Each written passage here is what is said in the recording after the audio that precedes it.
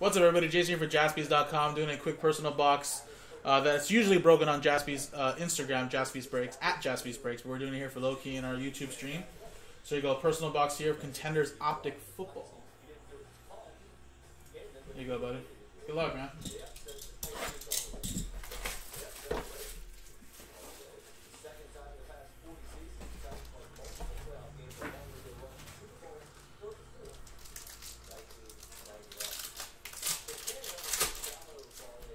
Yeah, I mean, like I was talking to another customer here earlier, like good for, you know, maybe privately owned or franchise owned supermarkets because they're happy.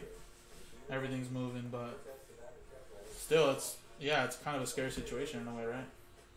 Like a supermarket down the street from my house already limited people 1 case of water per person or per family, or per person, I believe.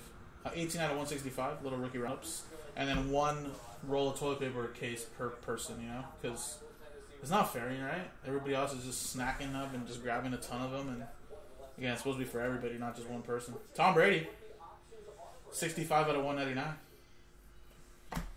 Well, Scott, this is the compelling question that the Patriots are looking to for the answer.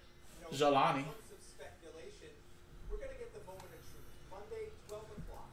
That's when teams around the league can legally contact Tom Brady's agents and top contacts. And we got to 149 Hunter Renfrow. Patriots, as I understand it, they want him back, but they need to know who they're competing against and how far those There you go. teams are willing to go. All right, there you go, low key. And here in New England, you have the ultimate poker player. Appreciate it, man. Jaspys.com, guys. I'll be doing personals for about the next 10-15 minutes if anybody wants to do any. Appreciate it, everybody.